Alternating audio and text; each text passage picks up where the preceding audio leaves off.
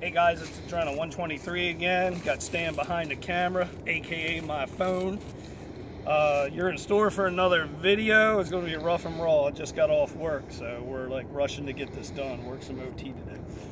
Anyway, we're talking about the Lone Wolf hand climber again. Lone Wolf platform, saddle combo climber. We'll dive right into this thing. For some reason, all us saddle hunters have a problem when we climb with this beautiful thing, that the band always snags the tree. A lot of guys have looked at the band to be the issue. They put like clear coat on there. Some people put electrical tape on it. Some guys, I think, even put a summit cable on the band.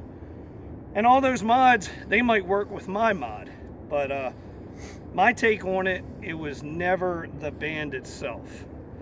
Because the way I looked at it is, Lone Wolf designed a climbing tree stand combo, and to my knowledge, nobody ever complains about the bands. It's just us. So I started thinking to myself, what are we doing different than the guys that are using the combo? The only difference is they're holding this hand climber seat portion, the way it was designed, in their hand, and we have it stuck to our feet. So it got me thinking. I'm like, okay, well, they have no issues. Let's pretend I'm standing on a platform, Lone Wolf climber. This is how you would be. So they never have any issues with the band dragging. Look at this. Like, I'm on a, I'm climbing a tree. I can do it with one hand. We're never gonna have any issues. We can do this, we can do this. We can adjust it, make it bigger. But us saddle hunters keep having a problem with the band dragging on the tree. So I'm a very visual person, and I like angles and stuff. Always been good with angles, right? So I looked at this thing real hard, and I figured it out. It's all about the angle of the arms, okay? So watch this. You got that stand? Yep. Platform's nice and flat, right? We're gonna rock it like if we were climbing and point our feet down. Look at the distance of the band and the tree. Got a little measurement there? Yeah, a little measurement. We didn't bring a tape measure, so. No. Again, we're rushing and getting it done, right? So that's maybe a couple inches, right? Somewhere around and there. I mean, that's our issue. Now watch this. It's going to be kind of rough because I'm going to use my fingers. We're going to angle the arms up. Put my fingers right here because that about puts them at my mod on my personal one. This is Stan's bone stock hand climber. So now when I go to put it back down, look at the angle of the platform. Well, I want it flat like we just were. Yeah, so look, the angle is, let's set it back down and say you pitched it up by adjusting the arms. Yeah. All we did was adjust the arms at this point. Exactly. Move your finger. This is where it would originally sit on the platform. Okay. So now what I want to do is, I got to make the platform level again. So I have to add band. Remember that. Add band. Add band length. So let me see if that's enough band length to bring it flat again. Yeah. Yeah. Actually might be pitched down a little bit. I don't want to. Let me put it. I'll put it back. Get that band length perfect. Nope. Still down. Oh, wait a minute. Because I don't have my fingers in there. Right. So there you go. Move your... Yeah. Yep. I mean, pretty much. Might be up a hair. Maybe. But whatever. It's not that far out. All right. So here's the point. Now, again, act like you're standing on it. You point your feet down. Look at the clearance you have now at the back of the tree. I mean, it's now, Jesus, I don't know, 6 inches or so? Somewhere around there. You've essentially probably tripled the amount of distance you have. Right. And look at the angle of the platform. I mean, that's typical of a standard climber when you point your feet down. Right. Of a platform. I mean, Stan and I used loggy bayous till we got into saddle hunting back in '05. I mean, this is typical. Now, look at the angle of the arms as well at this angle. They're level. So you're getting all this clearance for the band. Look at that. So as you're climbing up, there you have it. So fast forward, George and I have climbed about 7 trees, and we've climbed big trees, small trees, rough trees, horrible bark, everything, and it is not grabbing. Like, we are happy. And if you know George, he said we had to test and tune it. The night I told him about it, we were out the very next day doing it. He climbed 30 feet probably like 4 times, and he couldn't believe it. We didn't even have to adjust the platform. Now you guys gotta remember, you gotta use your experience and your expertise from back in the days when you used traditional climbers. You gotta look at the tree, you gotta look at the taper, start out at the bottom, angle your platform. But we literally went up 30 feet and didn't even have to adjust, which was pretty insane.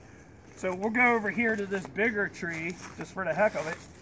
Here is my modified hand climber. I'll pull it up like this for you guys. And this is what I did.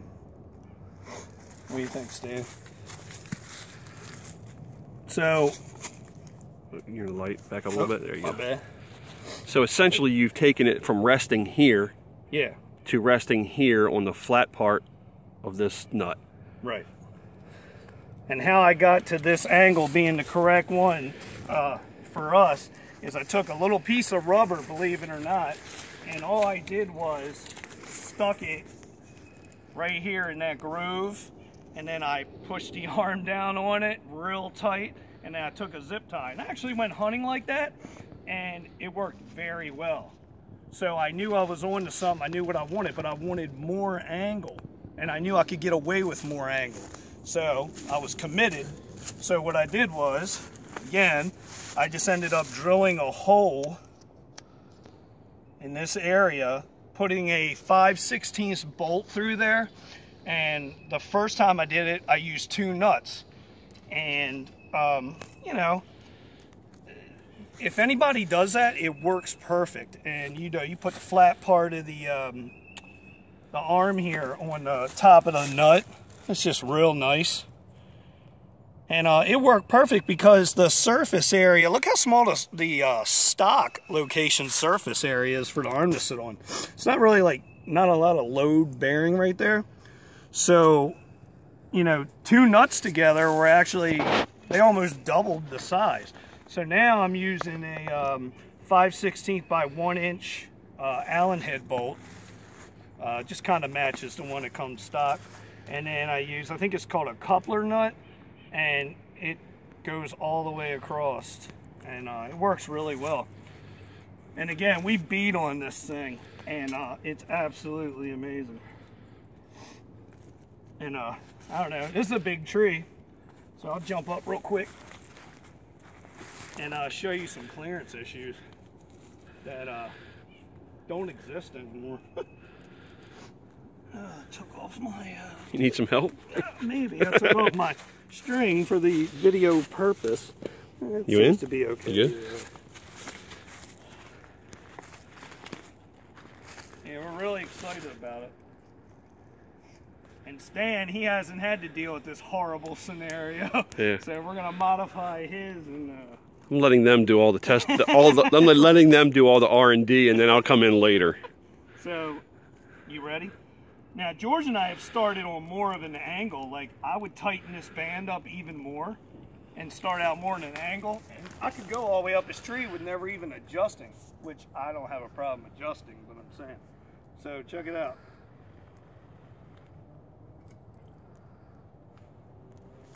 How was that, Stan?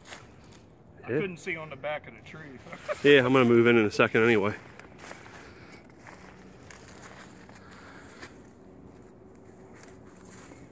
I'm not lightning fast like George.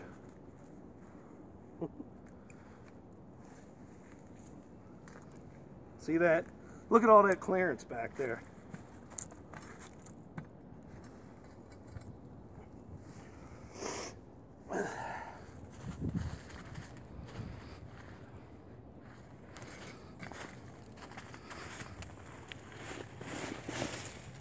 This is a big tree.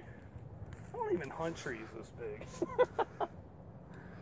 Oh man.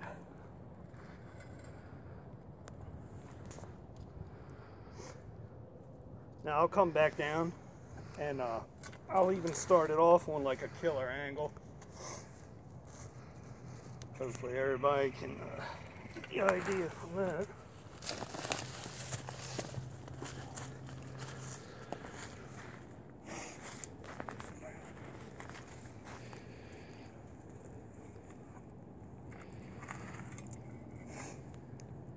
This is the first time Stan's actually seen this mod in action. What do you think, man? I don't see any real downside to it. All right, come on in and adjust the band tighter. Put me on like a killer angle to start, because you know trees are usually sure tight angle. Get over them more. Yeah, you can do whatever you want. Right. Check that. See what you got. All right. It's a pretty good angle. Yeah, it's a pretty good angle. Right. So I mean that angle should really, I mean, if you have a tree that's even somewhat tapered, that angle should just about get you all the way to the at least 20 feet. Obviously it depends on the taper and all that stuff, but I mean that's a pretty. Yeah, we've angled up more than that and right went all the way to the top. Right. He actually adjusted the top and pointed it down. I mean obviously you gotta read the tree, but like as far as what angle to set it at, but. And if you're ever going up, like sometimes you're going up the tree and then, you know, you start pushing down like this before you stop, and it's going to happen. Well, you can keep on going, but you can also just do this. And then it springs back where it belongs. You know, it depends on what you're doing. But as far as clearance and figuring out this insane problem we are having, I definitely think that's a solution to that problem with that band hanging up. 100% solution. Hey, look at me. Yeah, I mean you can start like this. I mean that's crazy. Yeah, I mean it's just like a traditional climbing platform. Alright guys, again I'm sorry about the rough video, but Stan met me and threw it together. I was real excited to share it because I know we're going to have a lot better time this hunting season with something that actually works really well. So, alright, give me some feedback. See ya.